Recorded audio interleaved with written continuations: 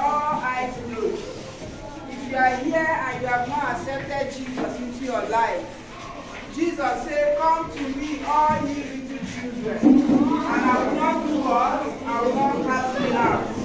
If you are here and you have not accepted Jesus into your life as your Lord and personal Savior, I want you to say this prayer after me with your eyes closed and with your hand on your chest. Say this prayer after me. Say, "Lord Jesus. Lord Jesus. I come before you today. I come before you today. I'm a sinner. I'm a sinner. Forgive me all my sins. Forgive me all my sins.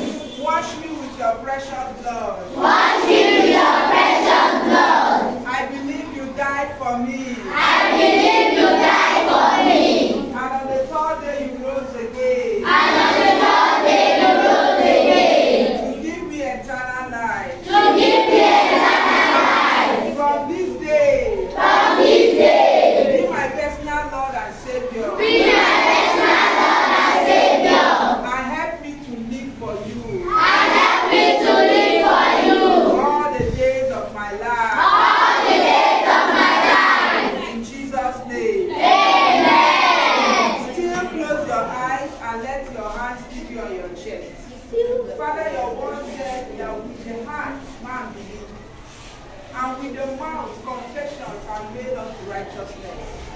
Every one of us in this hall has openly acknowledged you as our Lord and our personal Savior. And the scripture said that as many as receive Him, to them we give the power to become the sons of God. All those who have declared you as their Lord and Savior this morning, I ask, O God, that the power for us to become your children, the power for us to live for you, the power to run away from sin, the power not to be liars, children who will be lying, who will be stealing, who will look for another person's trouble and say it's another person that did it. Lord, give us that power from today in the name of Jesus. And just like Samuel, the Bible said, as a little child, Samuel began to hear from the Lord. Paul wrote to Timothy and said, "Timothy, that same spirit that is in you, that has walked with you as a child, that has been with your grandmother, and even to your own mother." So as a little child, we have the Spirit of God within us. Let the Holy Spirit of God rule in our lives in the name of Jesus. Lord, we also pray for wisdom. If there is anyone among us as a little child that needs to know how to read but is struggling, we have tried. Our teachers have even teaching us, our parents paying school fees. People are making effort to make sure we can read. Our handwritings are not good. We are trying, but the thing is not just happening. Lord, we ask that the spirit of wisdom that is embedded in your personality, in the person of Jesus. The Bible said that the child grew. He grew in wisdom. He grew in strength. He grew in favor with God and with men. May that same spirit that enabled Jesus to be a wise child, that at the age of 12, he was sitting with the elders in the synagogue, and he was talking with them, asking them questions and answering their questions. Let that same spirit of wisdom that made Jesus an exceptional child, let it rest upon every one of us today in the name of Jesus. Those of us who are finding out mathematics difficult, they will give us 1 plus 1, we are writing 18. They will give us 2 times 2, we are saying another different number. Lord, let the spirit of wisdom to make maths enjoyable, to make it fun, to make it understanding, to make it good. Lord, let it rest upon us in the name of Jesus.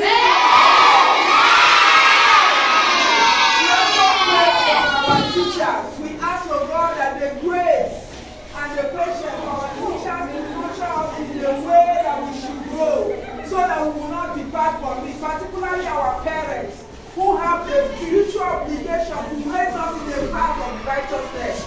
May that grace be given unto them in the name of Jesus. We pray for all our teachers, we pray for the school management, we pray for our parents, we pray for every resources needed for us to have a successful successful academic life. Lord, may it be released over us in the name of Jesus. Heavenly Father, this is weekend. We'll be going home, and tomorrow, Saturday, and Sunday, we'll be with our parents. We ask that you will give us a good time.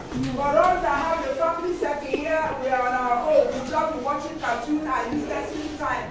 Lord, give us productive weekend, such that you will orchestrate our path, that somebody within our circle will come and teach us the right thing to do during this weekend, so that when we come back on Monday, we would have done our assignment very well, we will do all our homework, we will help mommy and daddy in the kitchen, we will be good children, we will do our quiet time, we will go to church on Sunday, and then we will come back on Monday to school strong, vibrant, healthy, and well prepared for the next academic week in the name of Jesus. Children, the Lord bless you. Children, the Lord bless you. Let His countenance shine upon you. The Lord will be gracious unto you and give you peace. If there's any one of us that is coming from a challenge home, we use our other homes that are stable and they are living godly as a point of contact to declare that your homes are blessed in the name of Jesus. You are covered with the blood of Jesus. Parents are covered with the blood of Jesus. The works of their hands are covered with the blood of Jesus. Our teachers are covered with the blood of Jesus. Father, we thank you. Because we know you have answered. In Jesus' mighty name we have prayed. If you are happy that Jesus has answered, you say a louder amen.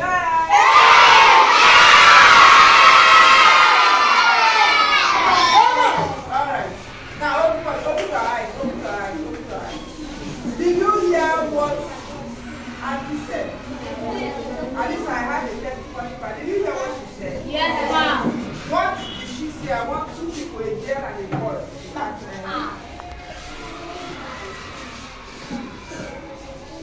Okay, the story you understand. What did you learn from the story? Then a boy. I want a boy, yes. Always be grateful to God. So you have a tax. When you come on Monday, you submit that tax in your CRS book. If I come next week, I will add your CRS teacher. Okay, each class has a CRS teacher. I will collect the book. When you go home this weekend, carry your CRS book and write 5 areas that you want to thank God. 5 areas, 5. For instance, I want to thank God that I am beautifully made. Is it not a reason to thank God? Yes. I want to thank God that my mommy and my daddy have always